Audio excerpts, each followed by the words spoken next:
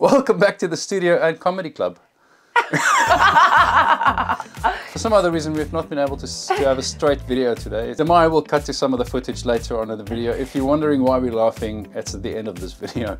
Anyway, my name is Jaco. Behind the camera is Damia, as per usual. We're a team. Yes, we are a team. We are dealing with the second part of the video on laser welding. We had questions coming through from you that we thought we'd take to the professionals. We went to Freeform Fabrication in Stevenage and we spoke to product specialist Matt. This is the second part of the video. The first video is linked in the description. We're hoping that these videos that we've made will answer most of your questions. Without any further ado, let me show you the second part of the interview with Matt. Do Freeform advise with or without argon? If yes, with argon, what are the main benefits? The dados don't come with it as standard. It's something you can add if you want to. For me, you don't need argon other than to work on titanium. So right. Titanium, if you fire the laser at it, it sparks. And right. I tested it, it sparks a lot. It does? Yeah, literally you just see it light up the chamber. So yeah, obviously that's something you don't want to be doing. So you need argon, and to make an effective weld on titanium, you need to have that argon there. If you have any American followers, they may disagree, and maybe in the comments they can answer why. A lot of people in America will use argon and recommend argon heavily when using laser welding. There's not many in the UK that do. It takes out the oxidation, so when you fire on the metal, it blackens up. Right. If you use argon, that won't happen. If you had to fire on top of the black though, would that be problematic? It helps your next shot. Right, so it's not necessary. Because it's the same as using black marker pen. It's going to be more effective. Yeah. Like I say about, we tested the ring suck joins and putting them up 2 sizes. If that's not strong enough without argon, realistically you're going to be polishing it anyway. Yeah, so well, it goes back on the bench immediately. Yeah, exactly. So you're going to be polishing it to take off the blackness when you finish the job. And yeah, the joint's going to be nice and strong because we've tested it on mandrels and tapping it up 2 sizes after doing it. So realistically, not necessary. Also, it has its purpose. Because I've seen on forums and stuff like that, people say like use argon, it helps, but I haven't seen enough evidence to make me think you need to be using argon on every single laser weld. It's not necessary, it will work with it. Is laser welding as strong as soldering? I think we might have covered that already. Talking about, say, if you're putting a whole new claw in when you're talking about strength, again, if it's a thick claw, if you can get a V in there to then fill up with the laser wire, it's not a technique just for ring sizing. If there's anything that you think, is this going to weld through to the middle? And if you don't think it is, file a V in, and that's going to ensure that you've got your strength. Where solder runs into something, what we're effectively doing is we're fusing the metal together. So you want to sort of open it and add the metal so that you've got the strength. And is there any part of it, I mean, for instance, with regards to chain fixes, right? I mean, I've seen with chain fixes, when you bring the loop around and you're running all the way around, you pretty much have a solid, but that's a very fine piece of metal. And in that case, you're not working with V's, you're just running the surface because you're not... Even some jump rings, obviously depending on the thickness of the jump rings, you can get away with it. And if you've got the right power, with the chains especially, that one shot is enough. Sometimes you can bring it up and say, I've lost it. Because it's that clean. You're not heating up 10 links either side of that one link. What are the limitations besides the size of the laser that the dado has? Let's stop there. Yeah, so firstly, power, of course. So there is, the dado 1 is 10.8 joules, the dado 2 is 15 joules. So that doesn't sound like a lot of power compared to what we've got behind us here with 200 joules, 250, 225, sorry, that is now. And that's, I want to say 245 if I remember correctly. So obviously it's a lot less power. With these big machines, you're all the time you're using a fraction of what you're barely stressing them to even work on silver. With the dado, you'll be using obviously more of its capability. Sometimes you'll be using full power to work on silver, and that's fine. That's what it's there for. If you're doing lots of repairs and you had to do 10 silver resizes back to back, the dado's going to overheat because it's not made for that kind of production, that kind of repair amount, constantly running for 2 hours, say, on really high power. Realistically, it'll overheat. That's one limitation. It's more industrial, the bigger machines, versus the dado, which is, you know, it is a laser machine. It will do what you want it to do. But if you're running an industrial workshop where you're pushing repairs through the whole day constantly, the bigger machine will handle it better. Yeah. You know. Yeah, 100%. Yeah. So for people sort of independent people, say using it to manufacture, using it to do some repairs, the Dado's an amazing fit. Yeah, yeah. For small workshops, it's not as obviously it's not a £10,000 investment straight off the bat as well, so that helps, of course. But yeah, in terms of its length of use, if you're looking to use high power for a long time, the Dado's going to overheat and it will need a little break. Ah, right, okay. So for my application, for instance, where I'm working in my own workshop, a small studio, we're doing individual work for people, then that kind of thing would be perfect. But if you say, for instance, running a workshop with 12 different Goldsmiths and you have one guy on a laser that sits there the whole day, then you probably want to be looking at the bigger machine. Definitely. All right. Yeah. With laser welding, when you first get one, you'll use it for the things you had in mind. Platinum resizes and stuff like that. You'll then try some other stuff and you'll keep trying, and then you'll end up using it for more and for more. So 2 years down the line, you're going to be buying the big one anyway. You might be upgrading to a big one because the technology goes that way. And it opens your eyes up to things that maybe you would have not done before. It is one of those tools where you don't necessarily think that you might need it. Yeah.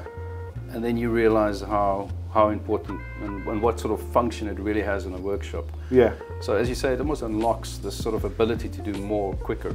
Yeah. Which is, and then I guess that just can be scaled up to a larger. And that's it, yeah. And but we do trade ups and things like that. So if sort of from the Dados going to a bigger machine, that's something that we can help out with. How does the lower power that the Dado uses affect the usability, and what advantages do the bigger, expensive lasers have? So we've pretty much discussed that. Yeah, having the extra power does make your life easier, of course, as well. So it's going to melt the wire easier. It's going to melt quicker. You can increase the amount of shots you're firing per second. I think for me the main difference is, and it's not a knock on the Dado necessarily, because you have to work to the Dado a little bit in terms of the amount of time you're using it and the power that you have. The big machines are fully, you have a lot of control in terms of the parameters that you're using. Price-wise, it's half the price of the bigger machine. Of course, if the application you'll still be able to get to the result. Yeah. Except, 100%. Exactly. It's 100%. Wonder how well it deals with white gold and silver, as they tend to have problems with most laser machines. We've touched on the silver metal as well. White gold, I haven't had an issue with the Dado. I don't know if you've it's a similar concept perhaps with the Sharpie, but in my experience, again, I would say it's quite shiny, so it's going to reflect some of the laser off, and having obviously it being white gold, it would be a little bit more conductive, if I'm right. So yeah, that's where black markers and stuff like that will help. They call black marker laser flux. Some people. Fair enough. It's a good way to look at it, because it's like turning the power up 5 seconds. Yeah. It just helps the metal absorb the laser shot nicely. Got it. Yeah. And so that should solve any problems. What I try to tell people, not to get bogged down in settings. Yeah. With numbers, with colours, with this width, that width. Start low. Start with a small spot if you're making a strong join. Start low and add more power until you're getting the result that you want. It's experimentation, isn't it? Yeah. That's the easiest way. Getting to know the machine and so we send guides and stuff with every machine and like presets on the bigger machine to give you a starting point, but the best thing to do is not say I need to use power 10 on silver. Yeah. Just start low and add more until you get the reaction that you want. The strength, the laser wires melting, the joins fusing nicely. Yeah. And everything, and you get used to the noise, you get tuned in with your laser, so sort of where it's making a good joint, it's making a snap. Yeah. Where the laser's not got enough power, it's kind of, the machines, it sounds like a dull thud when you're hitting the metal. Yeah. When you're blowing holes through stuff, it's bang. And obviously that's why it's best to start low and add more until you're getting the reaction that you want, and you will. It will get there, it's just not being afraid. Sometimes you are going to have to ramp that power up. And the Dado is a great place to start, because you've not got as many settings. So it's purely power and size of the beam that you need to worry about. I personally haven't had problems with white gold or any gold. It's mainly been the silver. Yeah. This is a question, again, that I think we might have jumped up with the two. Any difference between the Dado 1 and 2? I'm looking into getting one, but I don't know if it's worth the increase in price. So it's £500 is the difference in price. if 50% more power, which is really great for that silver work. You can fire between 1 and 4 shots per second. So say if you are doing a resize and you've put a piece in, you're going to be able to do that job a bit quicker because you can fire more shots at a time. You've got 25 power settings, so it's got a bit more versatility as well, because when the machine first came out, it had 12 settings initially, the Dado 2. We were a bit like, yes, okay, it's got more power, but we've got big jumps in power. So we asked the factory, like, we need more settings. Right. To sort of spread the power out a little bit. So that's where we've ended up with 25. Then we had power 1 was actually quite strong still. Okay. So we worked with, again, advised the factory, like, can we lower power 1 because we've lost the ability to work on the chains and things like that. You know, the feedback from people like yourself and other people, we do take it on board and go and speak to the factory, and they do listen. Yeah. This is an Italian machine? Yeah, made by Electrolaser. Electrolaser, right, okay. And that, so we've lowered power 1 to then make it better on, say, something hollow, something really fine chains. Obviously, things are going that way for repairs and stuff, so we need to have a machine that can cover all of it. Being as versatile as it possibly can. So the 2 is a little bit more versatile with regards to its sensitivity on its laser strength. And also you have 50% more power, which helps with things like silver, for instance. We've had people upgrade from one to the other as well. Say, getting towards the end of the warranty of the Dado 1, they looked into the Dado 2, tried it out and loved it. So they've traded up to the Dado 2, but there's still absolutely nothing wrong with the Dado 1. They're still cracking little machines. It's just, they've made an improvement. And it's nice to know that the factory listens to what people want. I mean, that's pretty much how we run our channel and our work as well, you know, sort of steer it with what people actually need. And it's exactly that's what we advise, and that's what it's nice to, like you say, work with people that are happy to make changes to make the machine better. Next question, how powerful is the laser? This is an interesting question because it's a relative. Yeah, because you've got it goes in joules, and you've got sort of 10.8 and 15 joules on here. Then we've got machines, then bigger lasers that range from 35 joules up to 250. So there really is a massive wire, but it's also about there's peak power as well, and sort of kilowatts. So the bigger machines go up in 0.1 kilowatt. So it's kind of... The Dado will do what you want it to do. The bigger machines will do it with better ease, but like you were mentioning earlier, you're not necessarily using all the power of the bigger machines. They just do it with more ease. Yeah. Are there any limitations compared to something like a Rofin? I want to be able to polish with it and join 18 karat and platinum. So joining platinum and 18 karat, that's been discussed. Yes, it will join 18 karat and platinum. The polishing, is that what you're referring, where it spreads out? Does it actually give it a polish? I think there's some people use it, say, you've got a casting. With the porosity? Yeah, well, with porosity, yes, you can fill that in, absolutely no problem. You can do that on the Dado. Some people want to use it to shine up the inside of the settings. Right. So really wide beam and low power, so you're not actually changing the shape in any way. It just gives the inside of the setting a bit more of a shine, because it takes off that layer of the casting to get down to the I guess metal. that's one of the features that I must point out of a laser machine, which I really enjoy as well, is that you have inaccessible areas. Yes. For something like a brush, for instance, to get into. And as you say, with castings where you have some roughness in the inside, you know, and you can't get a brush in there. And I think this might be what they're talking about. With polishing by filling in porosity on castings, of course, you can fill those in, build them up above the surface, file them back, job done, and obviously and polish them up. But in terms of like full polishing, it's not. You do have to do some. You know, it's a funny question if you're looking at it, because as a goldsmith that would be a separate process altogether. But I think by just talking to you, you know, it sort of made more sense to me with regards to what they.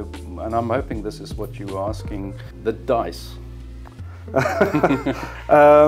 So Dado is dice in Italian.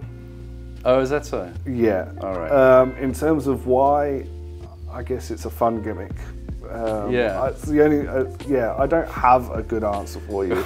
As not making the machine. It'll be folklore from here onwards. It will be speculation. That's going on. All right, Matt. I really appreciate your time, man. No problem. We've I've looked at these videos, I've not found something that has the substance that I think that sometimes you find that people show you something, but I really wanted to go into depth with this so that if anybody that has any questions with regards to this particular machine, has as many of the answers as they possibly can get. So I really appreciate your time. Thank you very much for sharing it with us. Happy to help. Brilliant. Thanks, man. Thank you very much. Cheers.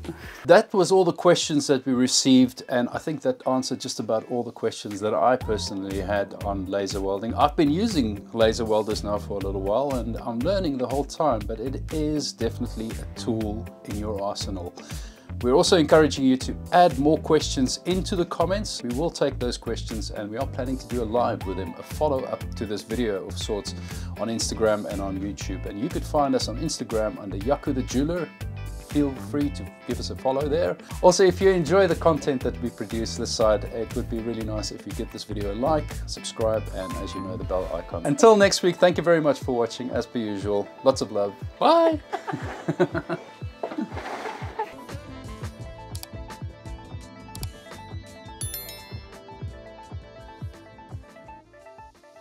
On this channel over here, we do video related or jewelry related. We do I can't speak today. We went to Freeform Fabrication in Stevensboro in... Stevenage. Where's Stevenage? Stevenage. I'm dying. Yes. And we asked Matt, which is the product specialist with laser welding and all things laser related. Are you laughing in the background there? I'm so sorry, guys. I'm really dying in the background right now. Behind the camera, as per usual, is Damia. This is the second. I'm sorry, Dad. I can't help myself. Do you need to take a break or something?